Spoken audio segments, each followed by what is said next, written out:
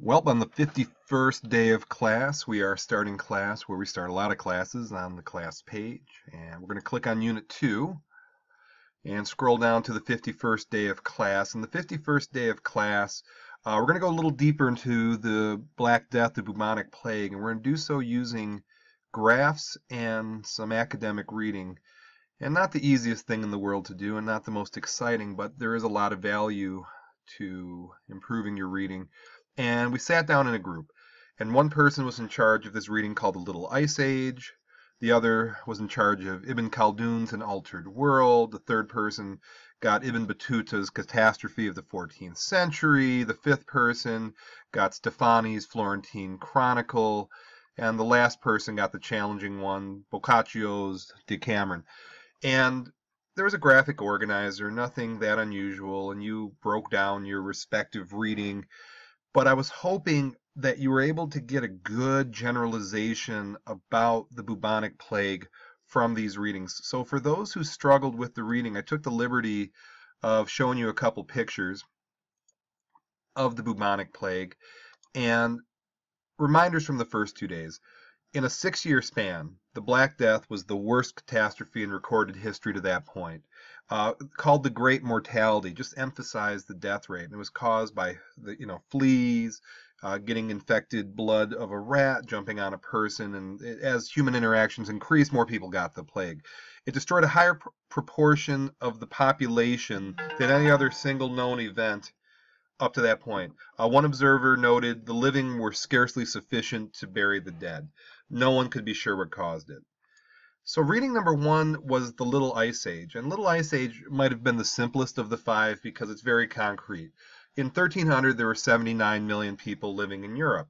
And you can see here the temperatures dropped. So if you were already in a very cold climate or in a higher elevation, it was virtually impossible to grow food, and it caused starvation on a scale that Europe had not seen. And there's theories saying those who did survive were so weakened, their nutrition was so poor, when the plague swept through Europe, they were in a weakened state, and that's what caused a third of the population to die during that time. So you can see, fairly simple, the Ice Age changed Europe climate-wise, lessened immune systems. Now the second reading was called An Altered World. Ibn Khaldun, one of the most traveled man of the Middle Ages. Him and Ibn Battuta from the Middle East are two men that really traveled the world. And you can see Khaldun's travels, as far as we know, all throughout the Mediterranean, in southern Spain and northern Africa, into Egypt, into the Middle East and what's modern day Saudi Arabia. And as he traveled, he wrote, thank goodness, and we have his writings. And from the text that he wrote, it reads, in referring to the plague, it swallowed up many of the good things of civilization and wiped them out. It overtook the dynasties at the time of their senility. When they had reached the limit of their duration, it lessened their power, curtailed their influence, it weakened their authority. Their situation approached the point of annihilation and dissolution. Civilization decreased with the decrease of mankind. Cities and buildings were laid waste. Roads and way signs were obliterated. Settlements and mansions became empty. Dynasties and tribes grew weak. The entire inhabited world changed. And even if you didn't get all those words, I think you get the flavor, you get the feel. Annihilation, obliteration. This is a really horrible thing, and he witnessed it with his own eyes. Now, the third reading came from Ibn Battuta, even more well-traveled. Him and Marco Polo are probably the two most traveled men during this history. And I know we haven't learned about Marco Polo yet, that we will. And Ibn Battuta's travels are even more extensive, into Asia, into Africa, into the Indian subcontinent, into Eastern Europe. A remarkably traveled man, and thank goodness he wrote his journals and diaries and all that good stuff, and we still have it. So from that third reading, Catastrophe of the 14th Century, I took a quote. In the calamitous year of 1348, ships of death coursed westward throughout the Mediterranean basin, inflicting their grim lading on one port after another. From the ports, mule trains and camel caravans transmitted the disease to the interior regions of Europe, northern Africa, and the Middle East. By the end of 1350, when the first assault of the disease was playing itself out, Europe may have lost as much as 1/3 of its population.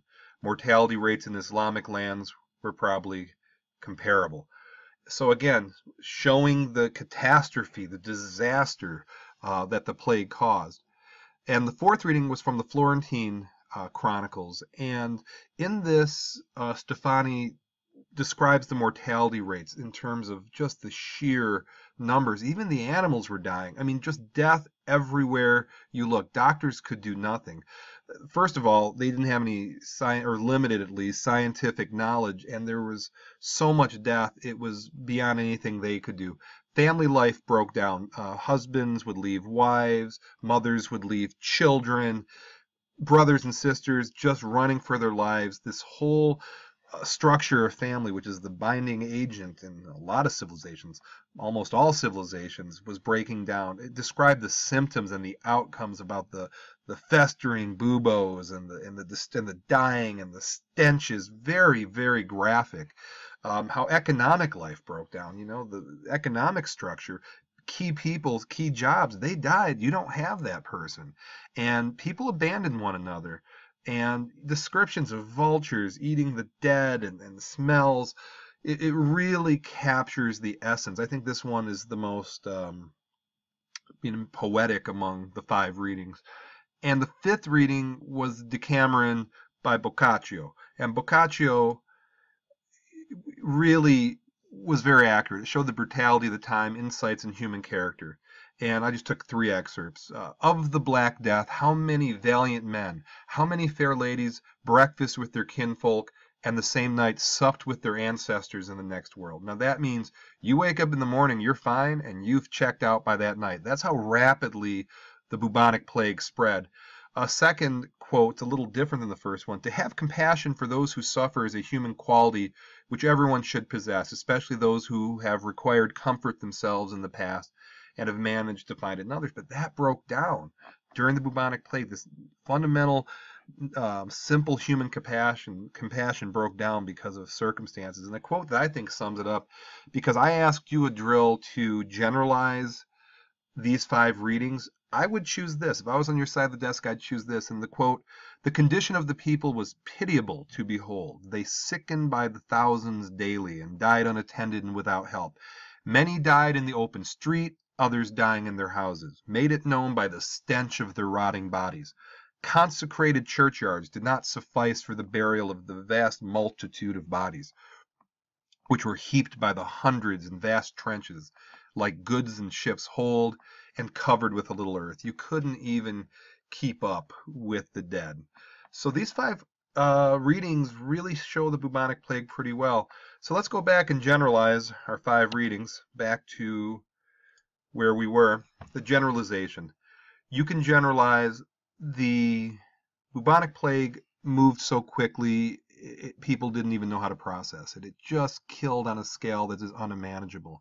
It broke down fundamental structures in society, family structures, economic structures, religious structures, just broke down. The gruesomeness of the death, the horrible, nasty way that you died is a generalization you can get from all 4.